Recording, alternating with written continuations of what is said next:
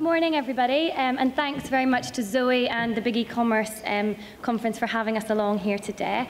My name's Orla McDonald, and I'm joined by Jenny Hyde. I'm part of the new business team at notonthehighstreet.com, and Jenny is our partner communications manager. We'll go into a bit more of what that actually means in terms of our role as we go through it.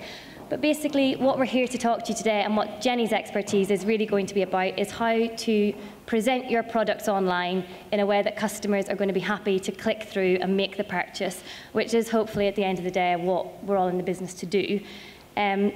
We're really happy to be here today. We don't normally get out and about to chat to people as we are online based. We're back in the office working from there, but brilliant to be here, and we're happy to take any questions that you guys have as we go through, but we'll also be around for a while at the end of our session to chat to anybody in a bit more detail if they want.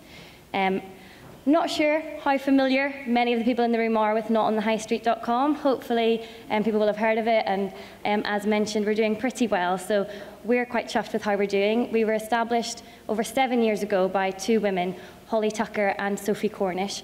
And in that 7 years, what we've done is have some phenomenal growth.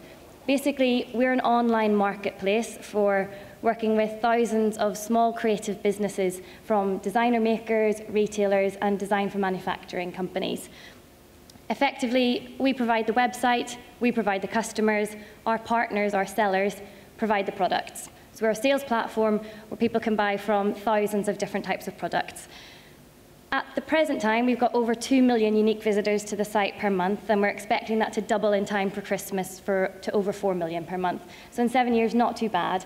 And last year we had 65% increase on our sales from 2011, which brought us up to sales of over 43 million, and we're already set to exceed that growth this year. So pretty exciting times. In terms of what we have and what we offer, what makes us a little bit different from other online marketplaces, which you may be familiar with, is notonthehighstreet.com is a curated marketplace. So we don't accept every application for people who want to sell with us, and that's where my role comes in, which personally I think is a great job. I get to go through all of the applications from the small businesses who apply to sell with us and decide which applications we feel show potential, which products are going to be the next big sellers, and get to move forward with those small businesses and bring them onto our sales platform. It also means that what we're doing is offering our customers the products that we know they'll love and keeping up and maintaining our brand of high-quality, innovative products. We also support our partner community with resources, which is what Jenny is going to share with you some of those today. We've got online courses, events, and workshops where we share a lot of the learning that we're taking every single day. Because although we've had a lot of growth over the past 7 years, we know there's still a long way to go. So capturing the learning from our partners as well as from our own experiences is one of the key things that we think sets our platform aside.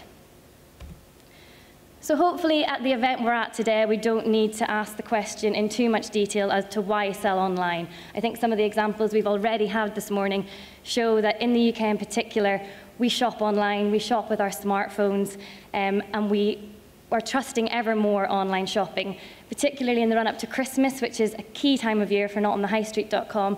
Customers are now shopping later online. They trust shopping online, so to be up and running and have that online presence is really key. Also, you've got the minimal overheads that just don't exist with the bricks and mortar shops. You can have free publicity through all of the various social media platforms we've spoken about today, your Facebooks, LinkedIn, Twitter. Pinterest is a really huge one for us at the minute as well, and growing every month.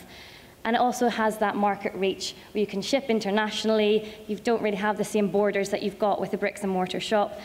And also, it's just expected these days in terms of where people can get hold of you, get hold of your contact information, and get hold of your products.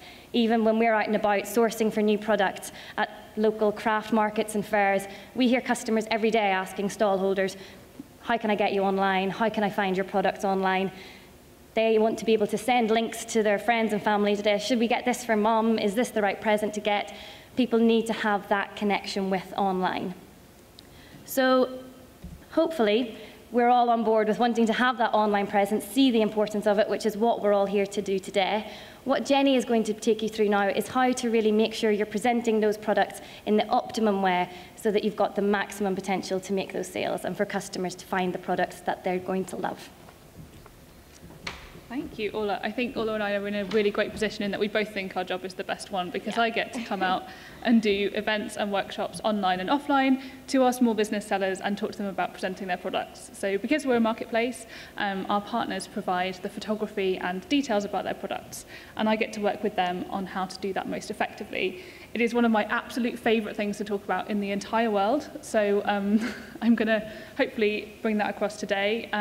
When I started at notonthehighstreet.com 4 years ago, my job was product presentation. I worked with partners and on our campaigns to make sure that once we'd got the customer to our site, they had everything they need to be able to make a purchase. And I did a lot of research into what was motivating our customers and what they really preferred to see for different types of products. So very geeky, but very exciting as well to have that understanding of what motivates customers within the online world.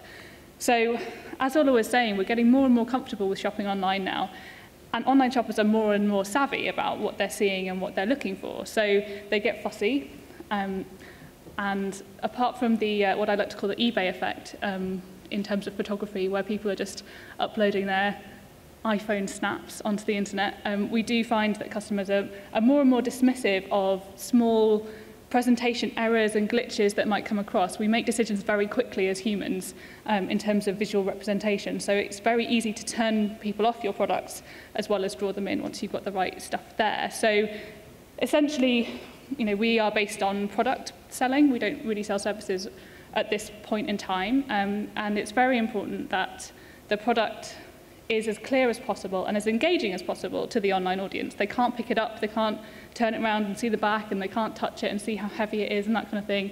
So your product presentation is really a way to do that in the online equivalent way.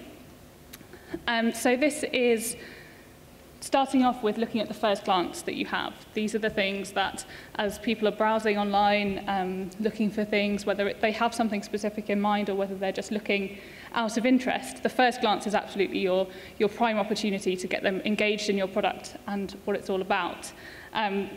We obviously are very much gifting as well as self-purchase, and we find that people, because of the nature of our products, that they are innovative and original. Customers aren't necessarily looking for something specific. They're not going to Google the personalized coordinates print. They don't know that they want it yet. So the first glance, for us at least, is absolutely essential to make sure that we're showing the uniqueness of the product, the essential qualities of the product. So starting off with the SEO, making sure that the SEO that you have for your site and your pages is effective and working for you. We recommend that our partners are always updating this, monitoring it, as well as us internally as well. Primarily, they work on our site, asks our partners to input some key terms, and we ask them to, just simple things like Googling your key terms, seeing what else comes up there. If you've got Amazon at the top 3 slots for whatever product key term you're offering, you're probably not going to battle it out with Amazon. Trying to find something that's more unique and still getting the search results is probably the best thing to do. So once you've got customers engaging in your product, whether it's through Google Shopping or they've come to your site and they're starting to have a look around, we certainly find that photography is the ultimate best selling thing that you can invest in. And it's something that I can talk a lot about. So before I launch fully into my geekiness, how many people do work on product photography themselves? And how many people use professional photographers? Yeah. Okay, so hopefully a couple of different things. One of the things that I work with our partners on is not only product presentation, but brand development, because that's one of the key things with how you present your products. Essentially, you want to have a consistent brand across your entire range, that when people are coming across your products, they're associating it with you and the high quality that you offer. So photography here, these are a couple of products that are on our site next to each other on our prints and pictures category. And this is some photography that we provided for the partner. This is very much our branding. Just to talk you through a few details of these photographs and how they're working. These prints are great examples because they're very eye-catching of themselves. They're brightly coloured, they stand out, they jump out at you as something that is interesting and unique and very personal to the customer. What we did with the photography here is really looked at drawing that out even more. We didn't put anything distracting behind the image. We used a very plain background. Our brand is very much about muted colours, simple and relevant props, making sure we're telling the story of the product. Essentially, a lot of the products on our website are about helping the customers tell their own story, whether it's through the coordinates of their new home that they've brought together, or sharing some moments through this personalised likes poster print. So essentially, we want to be able to tell the story of the product, which in itself tells the story of the customer. We're very much about storytelling in the propping that we do, and we very much want the style of the photography to allow that to come through. We also look at product titles very specifically. I'm going to talk a bit more about photography, don't worry. I can talk all day about it. But just on a note about product titles, very much interlinked with SEO. Very essential that customers know exactly what they're looking at, particularly with the sorts of products that we sell on the site, that our partners create or source for us. A lot of them might not be readily available, so it's very important that we're calling them something that is engaging and relevant and easy to read. We always ask them to look at simple things like grammar, making sure that the product title is structured in a way that is easy to read and makes sense. It's those little details that start to make it more engaging. So very much about making sure that the products are clear and stand out in your first glance. Photography, I just love talking about it so much, but this is just a range of the different products that we've worked on to make sure that we have a consistent brand approach. Very much important that your product's taking up the biggest proportion of the frame, wherever your customers are seeing the image, whether it's in Google Shopping, whether it's on your site or your blog or social media, just proportionally within the frame, your product should take up about 80% of the shot. Not a hard and fast rule, there are exceptions, including this product in the middle here, but that's the general rule, so that they really know what they're looking at, and before they even click through to consider buying the product, they know what they're looking at. So here we've got earrings, teeny tiny earrings, but still very much the main part of the image here. In the middle, we've got this brilliant safety pin tea towel holder, which is a product that I've personally fallen in love with and can't stop looking at. The product itself doesn't take up 80% of the frame, but the way we've propped it to show how it is used, because it is quite an unusual product, that area itself takes up the majority of the frame there as well. And then with that middle image, we've balanced out the photograph using the different propping. We've given a sense of scale, really important with this product in particular, because it is oversized. So we've used the salt and pepper shakers because they're a standard size to give an idea of how that works. And then we've balanced out the image with the bowls on the other side of the photo. And that just gives a lighter feel to it. We've got quite a dark background. We wouldn't want to make it feel too overcast as an image. And then I stuck a little example of a greetings card in here, partly because there's always an interesting balance of how much you invest in product presentation versus the cost of the product itself. You don't want to eat into your product profit margins too much with how much you're investing. Cards are also incredibly difficult to shoot because they're usually white. And we find that is one of the things that our partners struggle with the most, especially when you've got very delicate, very intricate details on the stationery products, as we do here. So the personalization is absolutely key with this product. Really important that the customer at first glance, when they're just browsing the internet, can see that the product is personalized, it's got names, it's chosen carefully to tell the customer's story when they're giving this card. This particular image, we were lucky that the card came with a red envelope because that adds a block color to the photo, which is really helpful. But similarly, we've also added the lovely washi tape, which we've all become obsessed with in the office, to add a pop of color so that you haven't just got a very white blur of information. You're adding some definition through the colors that you're using that coordinate with the colors of the product. I think that's really essential that part of our branding, part of the recommendations we give to our partners in terms of their branding is that you work with a colour palette that suits your product, that draws out the qualities of them and adds consistency across the range. We're very much about natural light, lifestyle imagery on notonthehighstreet.com. That's part of our brand. It's something that we know that our customers engage with very much. It is about telling that story. It is about showing the customer how the product can be used within their life, within their home. And that is absolutely about natural light and props that are relevant and tell the story of the product. If you have any questions about product photography, I'm really happy to answer them because I genuinely could talk about it all day, but I will now move on to just talking about that second step, really. So you've got the customer engaged at first glance with your product, they click through to the product page, to your site, and they're reading more about it. That's your second sales pitch, almost, to give them all the information that they need to then make a purchase. Starting off with product descriptions, very much on our site we find that we like to tell the story of the product. That's what our customers ask for. They want clear details in full sentences about the products that we're offering. That might be different depending on your customer base and depending on your products. You might find that bullet points, especially as we've heard already this morning in stuff like technology and cameras, certainly bullet points with specific technical specifications work really well.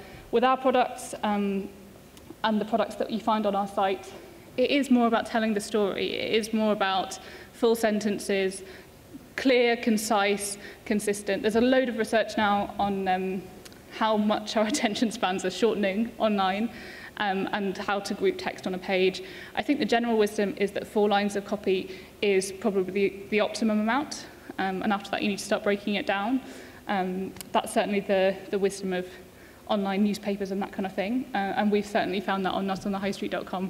We try not to have big, massive chunks of text on the product pages. So adding concise and clear sentences that read well grammatically, that are easy to digest for the customer, and making sure you've got all the details. One of the things we recommend to our partners is if they're getting a question over and over again from customers who aren't making a purchase because they don't know something, you need to add that back into your product description. So taking in that feedback and making sure that you're adding to that information all the time is really essential.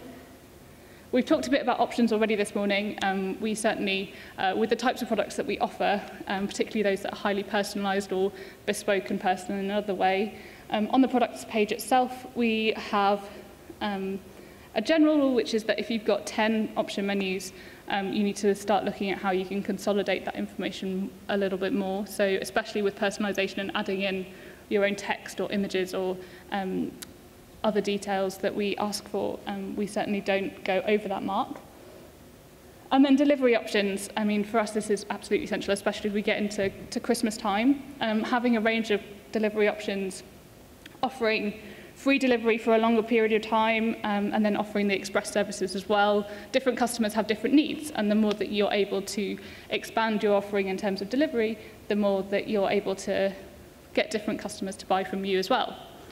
And then just to get back onto photography a little bit, because I love talking about it so much, having thumbnail images. So your first image is going to draw the customer in. Your thumbnail images are going to sell the product over and over again. So you're showing the full detail of the quality of the product, how it can be used. You're telling more of a story. Your main image might have propping and styling that appeals to your core customer base, but then as you go through to the product page, you want to tell more of a story and appeal to a different range of customers. So you might have a very masculine main image because your core customer is male, but then you might have softer images that are more feminine on your product page itself, so you're showing the versatility of the product. So I think that's pretty much it for adding to the shopping experience once you get to the product page. I guess it's always about engaging the right audience, using market research, checking that you're feeding back what you learn about your customers into the way you present your products. The more you know about your customer base, the more you can refine your product presentation and the way that you're branding yourself to make sure you're appealing to the right people. Definitely considering how you can broaden your appeal to a wider customer base by presenting your products in a different way. Sometimes it's not about developing a new product, it's just about showing your existing product in a different context. Using and sharing examples. Obviously, we're very much about personalization at notonthehighstreet.com, but also new product development ideas, inspirational images through all the social media channels, just to get customers engaging with your brand and how that works. So I hope that helps. Very much my recommendation would be to invest in the first glance, so improving the SEO and click-through rates that you have for your site and for your products. Following through, so refreshing and revising your product descriptions and product page options, making sure that they are working to convert your products effectively. And then photography is absolutely your best friend, especially if you're working with similar businesses and similar products to what we're selling at notonthehighstreet.com, making the most of your products through their visual representation. We're very visually driven as human beings, so that is a full opportunity there to make sure that's working for you, and then always having your customer in mind so that you're targeting them effectively through the way you present your products. It started just probably about 8 years ago now when Holly and Sophie first started coming up with the idea of looking around in their social groups, with their friends, always wanting to try and find that product that somebody was like, oh, where did it come from? Where did you get that? And it was always from, oh, some little craft market in Exeter, or in such and such boutique, or I was on holiday and I found this when we were up visiting the in-laws in Edinburgh, or whatever it might be. And Holly kind of had the idea of, wouldn't it be wonderful to have one place where you could find all those products? And also, wouldn't it be absolutely brilliant to give a platform to all of the many thousands of really brilliant creative designer makers who are sitting throughout the UK and Ireland now as well, making these wonderful products, and who are crafting away and coming up with these new ideas, but just generally don't, as a whole series of individuals, have the market reach to kind of capture the audience. So by pulling all of those different people and talented areas together and having that one platform, but also letting our customers know that we've selected the products, we've selected these people, so you are going to be going to find a product of a innovative quality and of the right kind of creativity, that it's going to fit with your lifestyle. It's going to be the products you want, but they're all there in a one-stop shop. So that was their light bulb moment.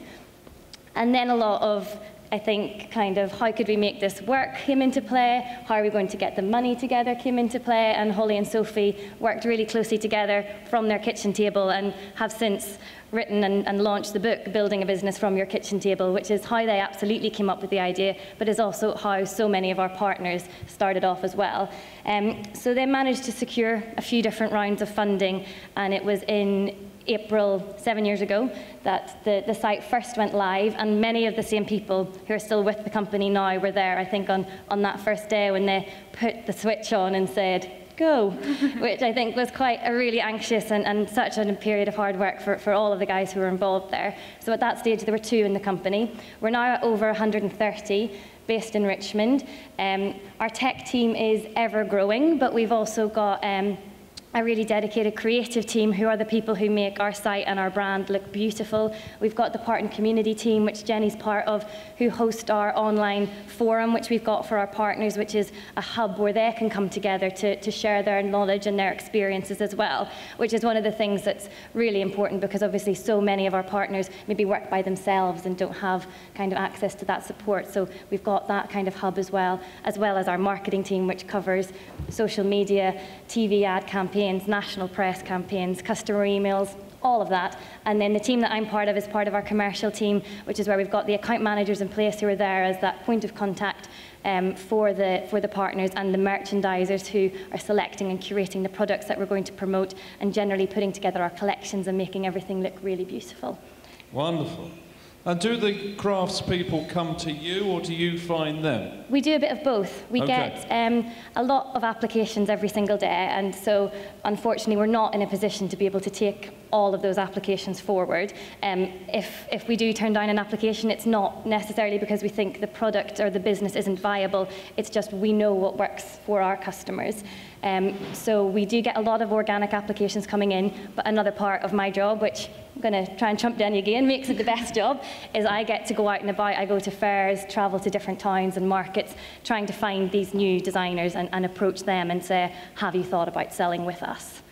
Oh, I see. And how many are on there now? We've got just over 3,800 partners at the minute. Brilliant. Yeah. And it's a British company? Yeah, we're based in Richmond.